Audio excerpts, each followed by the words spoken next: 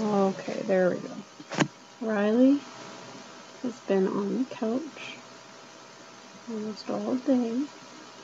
He's been sitting in my spot, but now I'm back in my spot. And he's beside me.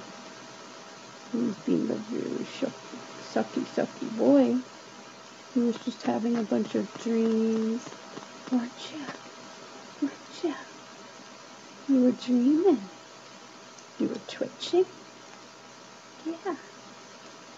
Now he's getting a belly rub. Oh yeah, favorite thing in the world is his belly rubs. Mm-hmm. You love it. You love it, don't you? It's kind of hard to get this one. I'm using my laptop. I would have got my camcorder or digital camera, but if I got up, he'd probably follow me. Hey, kitty. Oh, you're such a good boy. Say hello to everyone. Riley. Riley. Hi. Hi, baby. Oh, your ear's pink. Your ear's pink. Riley gets to go to the vet in the morning. Don't you? Yes, you do. You get to go to the vet. Mm-hmm. You don't know what that means. You don't know what it means when you get the carrying case out. Mm-hmm. Yeah, he's got to go for his checkup. Well overdue. They sent us the card in like December. And I think he has to get his rabies shot this year, which I don't understand why that like is legal. Like it has to be done. Like, cause I think we got him from. Don't run away. Ugh, you bum. He probably didn't like me talking too much. But he has to go to the vet because it's required. Like with Sneaker and Boots, we never took them unless like they seemed sick. Like Sneaker, we had to take quite a few times because he would get like allergic reactions or like he had like a urinary tract infection at one point and stuff like that. But Boots, she was healthy until the end, of course, but really like she was good. Like we never took them for their annual because they were indoor cats and they weren't exposed to any other animals, so there was really no need. But now I guess because we got Riley from the shelter, they have him registered, and so like also now like it's required that everyone like registers their pets. And he pretty much was because like we got him from the shelter. So now like they know. And I guess somehow they probably have access to his records at the vet, at the clinic or whatever. So now like even though he probably doesn't need his other shots, he has to have the rabies one like every year because otherwise they'll come after us, I guess. I don't know how it works, but yeah, it's like the law that they have to get the rabies shot. But he stays indoors. He doesn't come in contact with any other animals, so I don't get why he needs to. And I don't even get why he has to be registered. Because like he just stays in here. And like even when the door opens, he doesn't try to get out or anything. He's afraid to go near the door.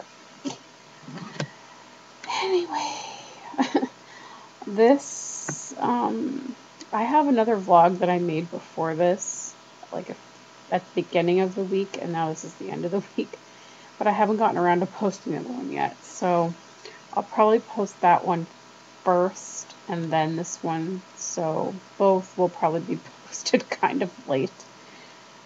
This one I could post right now because it's right on my laptop, being recorded on my laptop, but the other one was my camcorder, and I have to get it onto the computer, edit it, and then upload it. Oh well. I guess since I'm talking now, I went to see the ENT yesterday, the new one, and it turns out I do not have a vocal singer's nodule, which is good. That's good news, because then I think nodules are more serious than what the actual condition that I have is. And the actual condition I have, I don't remember the exact name because I have it written down, but I don't have it in front of me. I think it's something to do basically with the muscles in my throat, and I guess also my diaphragm. My diaphragm again. I have a weak diaphragm, as we found out with the respirologist, and I don't know if that's kind of part of the problem, but basically my body has forgotten how to breathe using the diaphragm. This is what I was told. And because of that, when I talk or sing, I'm not using my diaphragm to properly support my voice. And so, therefore, it's causing a lot of tension in my vocal cords. He felt my throat, and even just feeling my throat, he felt a lot of tension. And he did a scope, which actually this time it wasn't that bad. It was actually a lot better than the other doctor. So obviously this guy knows what he's doing, so it doesn't hurt. But while he had the scope in there, he had me repeat various things, like just talking. He had me make certain sounds, and then he also had me do a like kind of scale thing. That was horrible, by the way. But he had me like do like a scale kind of thing where I kind of sang like low to high. And what's interesting enough is he found out that my singing voice works better than my talking voice. So really the problem, the hoarseness seems to be coming more from my speaking voice as opposed to my singing voice, which I'm actually really happy to hear. So I actually don't, I mean, not to say that I couldn't benefit from taking vocal lessons if I so choose to, but vocal lessons is not really what's going to get rid of this issue. It is speech therapy. Because basically they have to work with me to retrain my diaphragm to know how to breathe properly so that I don't put tension on my voice every time I talk. And he actually even said, like, when he was listening to me talk, he can hear that the sound is strained. I guess, you know, he's a doctor, he knows these things.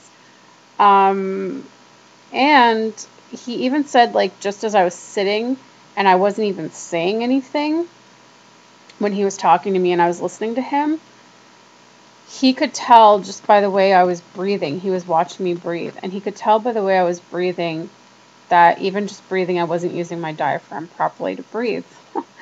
So, I mean, I told him about the weakness that was discovered, and, you know, he didn't have too much to say about that. I guess it could be connected, but basically, that's what it is. So what I need to have done now is that the muscular, it's some kind of a muscular disorder that I have in my vocal cords. There's several different types of it, and so they have to find out which type I have first before they can treat it. Now, the good news is that Alex now has medical benefits at work, and they cover speech therapy. So I'm not worried about the speech therapy, and he said I would probably only need 3 to 4 sessions and I would be cured. And I would get my voice back without hoarseness, all that awesome stuff. Now, Now, bad news is that in order to figure out which type I have, they have to perform a more extensive test where they test like my vocal cords. And they use 2 different instruments to do this, and it takes like 2 hours, and they do all this stuff, and it comes up on a screen where they can actually show me what's happening with my voice and what should be happening and what's not happening, and how they can fix it, and they can use it as a teaching tool when I do the speech therapy because it's videotaped and all this stuff. Well, that test is $600, and it's not covered by our government, by OHIP. And now he said some extended healthcare coverages, such as my husband's work, could possibly cover it. Now, I don't know if this would be covered under speech therapy or if it's something different. But basically, we would have to look at Alex's policy. Like, we haven't received the package yet because he just applied for it. But we'll have to look into it to see if it's covered. Because if not, I really don't know if we'll be able to do it. But I hope that it's covered and that I can do the test and that I can get rid of this hoarseness and have my voice back. Anyways, so that's pretty much it. So like I said, tomorrow morning we're taking Riley to the vet. And then we're going out to my grandmother's in Oshawa to celebrate my dad's birthday. I'm going to have dinner there. And then Sunday I'm having dinner at my mom's to celebrate my grandma's birthday, my other grandma, on my mom's side. So we have a busy weekend ahead of us. And today I had planned to do some more rooting on this little tiny 10-inch reborn head. That's all I've done so far the other night. I mean, it's so small you would think it wouldn't take that long to root, but I did nothing on it today. What a productive day I did. I did laundry. I did 2 loads of laundry. I washed some strawberries. And I played a practical joke on Facebook saying I was pregnant. And I'm not. And then I went for a walk. And I ordered some pizza for dinner. And that's pretty much it. That's all I accomplished today. I was supposed to pretty much I was hoping to do this entire head today. But I didn't do anything on it. And now it is 10:30. And I'm feeling like I want to go to bed soon. So I don't know if I'll get anything done on this at all this weekend. That means I'm gonna be crunch time because in 2 weeks I have a doll show. So this means I'm gonna be working my butt off on this all next week to hopefully try and finish it as well as the other one because I have a second one of these to do as well. Hopefully, I would hope that I could do both of them in a 2-week period. I mean, I've rooted a big, huge head in a week. And this is tiny. So, isn't she cute? He or she, whatever it's going to be.